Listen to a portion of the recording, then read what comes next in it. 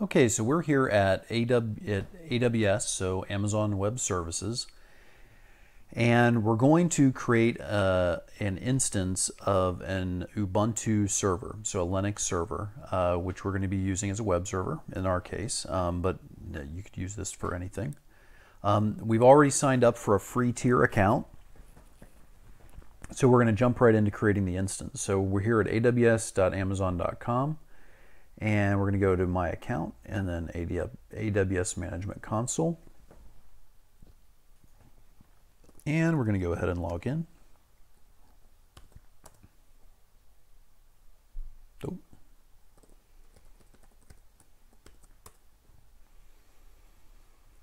Okay, so here we go. And this is the kind of the landing page.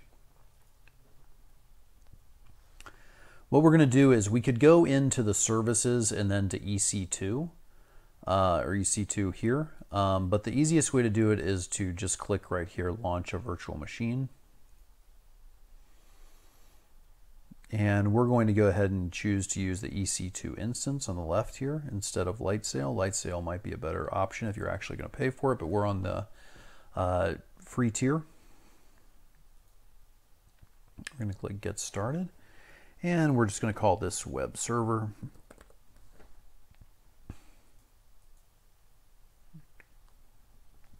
Okay, so I'm sure there are really great reasons to use Amazon Linux, Red Hat Linux, SUSE Linux. For our purposes though, Ubuntu is what we are going to use. So let's go ahead and use Ubuntu. We're going to click it and click Next. Okay, so the micro instance is already selected. It's free tier eligible, so that's kind of what we want. So we go ahead and click Next. Okay, now we're going to go ahead and create a key pair. So initially, the most secure way to log into a web server is by using what they call a key. And all that is, it's a file with a very long password inside of it. That's basically what it is. A password that's so long that it's impossible to break. And we call that string, you know, that series of letters and numbers and symbols, we call that the key, right? Okay, so we're going to go ahead and download that. And it says, hey, we don't keep a copy of a private key. You better make sure you hang on to it. And that's exactly what we're going to do. So we go, okay, start download. Okay, and we get this webserver.pem file. So we're going to go ahead and save this file. So it went to my downloads folder here. So it says PEM. We're going to go ahead and cut it. And then on my desktop, I just went ahead and created a project folder. So this way, you know, I can make sure that everything's kept in one place. Okay, so what we want to do is we want to make sure that you have some folder, right?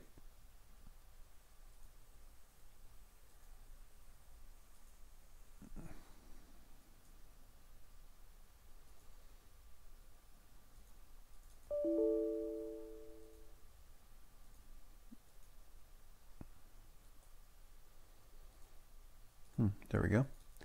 For some reason, the desktop didn't update here on Windows 10. Okay, so we have the AWS folder there on the desktop, and we have our webserver.pem inside of it. Okay, so let's go back, and we're going to go ahead and create the instance now. Okay, so my instance is launching here.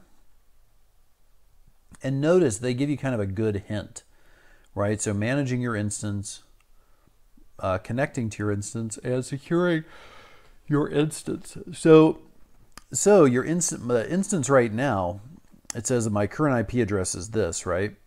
And basically what it's saying here is, hey, to protect your instance, we've configured your security group to only accept connections from your current IP. Okay, now that's a problem because if I were to move to a different computer or a different location, my IP is likely going to change. So the very first thing I want to do is I want to go ahead and now that I have this instance up and running, so I have a computer, an operating system, you know, Linux operating system, operating online, and I want to go ahead and configure the security group. So I'm going to go ahead and click that.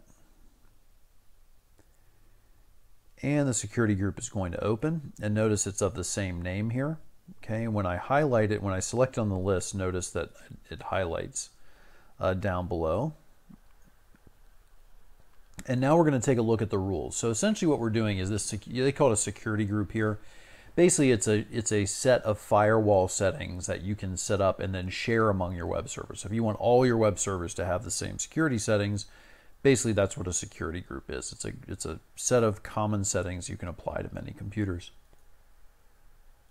So we're going to click inbound here, and notice that it says SSH. That's the type, we're going to use an SSH client to get into the web server, right? To do our work on the web server, a lot of it. Protocol is TCP, port is 22, and then the source, notice that right now it gives the source as just one IP address. So we want to go ahead and edit this. And we want the source to be from anywhere. Okay, and we want to go ahead and click save. So now, instead of just being allowed from a single IP address, we can SSH into the server from any IP address. Okay, and then outbound, of course, it allows all traffic from the server out to any address. Okay, so that is the security setup here. Now we're going to go ahead and connect to our instance. So that's the next thing. So to really know that we have a computer up and running, we need to go ahead and connect to that instance. So we're going to go ahead and we're going to go to the EC2 console, right? Okay, but instead of using this link, I'm just going to show you where it is in the menuing system.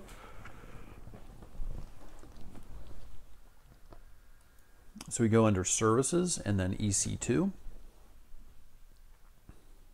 Okay, and then notice that it says the instances right here. So on the left, we have events, tags, reports, limits, and then we have instances, and we can just click right there. Okay, so here's my web server that I just made. And I can click that. And notice that it gives me a lot of information running, the instance type, the availability zone. And then you notice over here it says 18.26.78.53, and so that is the public IP of the computer that I have up and running. Okay, so we want to get access to this computer. So we want to be able to run commands and go ahead and set up our web server on this computer that's now connected to the internet at that IP address. So to do that in Linux on a regular computer, we would if you've been working in this area a while, a regular computer is a Linux computer. So if you're not on a Windows or Mac computer, basically you just open a console and you'd SSH right into this. However, since we're using Putty, we're going to go ahead and need to do a couple of extra setups here. Okay, so the first thing we're going to do is we're going to search on Putty, okay? And we actually we can't use Putty directly because we downloaded a PEM file. Our key is in that PEM format. Remember, so it says .pem. So Putty actually doesn't understand PEM files. So Putty only understands what are called PPK files. So we need to use this key generator here. So once again, it's you type in Putty, and we want to launch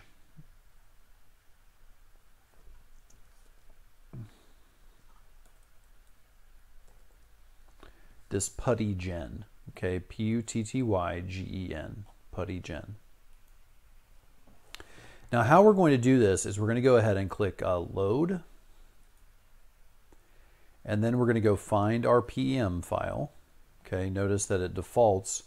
I went to the folder that's in. See, it's on my desktop. It's called AWS right here. Okay, and I need to go ahead and select all files and then click on the PEM file we downloaded and then click open. Okay. We're just going to go ahead and click OK, and then we're going to click Save Private Key and click Yes. Okay, we're going to name it the exact same thing. It warns us that we didn't give it a password, which is fine, and then we're just going to go ahead and save it. Okay, so there we have it. There's our PPK file. Notice that on my computer it's not showing me some, like on this, it's a known file, so it's hiding the file type there. We actually want to have that show us this. This is a relatively new computer, so I'm just going to go, we just did this in Windows 10 now. We can just do this checkbox file name extensions. We click that and it will now show us the file extensions. Okay, so we generated our PPK file. And now what we're going to do is we're going to go ahead and launch Putty. So Putty Gen is done. We're going to go ahead and close that. And then we're going to go ahead and launch Putty. So in my case, when I installed it, I had it add a shortcut on the desktop here. So I'm going to double click that. Okay, now we need a couple pieces of information.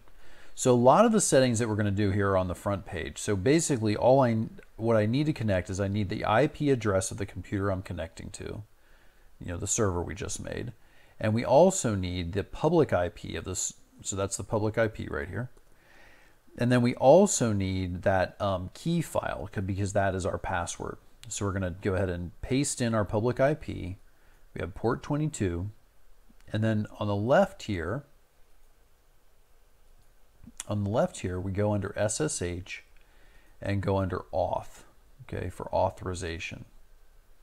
And we're going to go ahead and browse, and we're going to go find that PPK file. So I click desktop, AWS, and we go get that PPK file and select it.